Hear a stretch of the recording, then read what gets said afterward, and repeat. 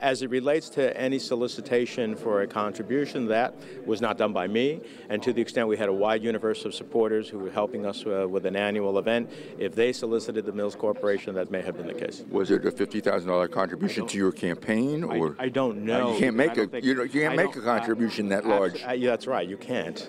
You can't make it. So, I mean, whether or not anybody on our finance committee at the time solicited the Mills, among many other people, to help us raise money, that may be possible. But from the best of my recollection, I never solicited the Mills people directly.